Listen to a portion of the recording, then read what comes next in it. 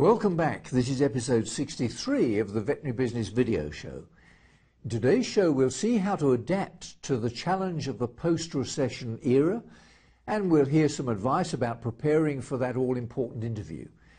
We'll ask what you understand by the word mindfulness, and we'll look at a simple tool to help you measure a communication index in your practice consulting room, and I'll offer you my quick business tip for this episode. I'm John Sheridan, and this is the show that helps practice owners, managers and clinicians just like you to build your successful practice into a great business.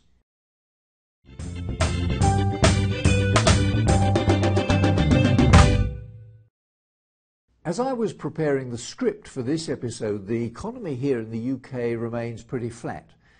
The future of the Eurozone looks more and more problematic, and the economic outlook for 2012 looks equally grim.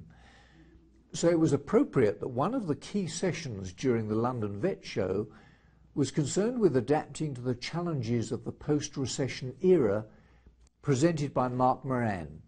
Here's a flavour of what he had to say. Firstly, it was the fact to recognise that whilst the recession has meant the economy has shrunk, it hasn't gone away. The UK economy will still be worth £360 billion. So we shouldn't be focused on the bit we've lost, we should be focused on the bit that remains. The second lesson of the recession is it's affected everybody differently. There are actually some of our clients who are better off today than they were before the recession started, but there will also be some who are significantly worse off. So what are businesses doing that are proving themselves to be strong post-recession? The phrase people are using is called rebalancing. It means looking at your business and saying, how can we do things differently to reflect the new environment we expect to see going forward? Well, first and foremost, you need to understand your customers.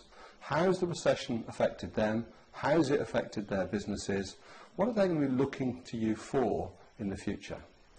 The next thing that's important is you need to demonstrate to your customers that you've understood their needs. Every time you walk into a supermarket today, you're going to see recession-busting deals. Not on everything. The supermarkets are all recording increased profits.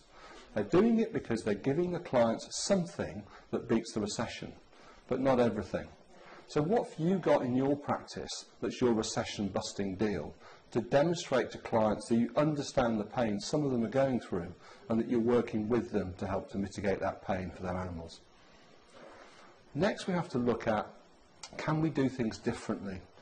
Rebalancing your business also means, can we change the way we do things that reduces the cost of doing them? If we can reduce the cost, we can share that with the client.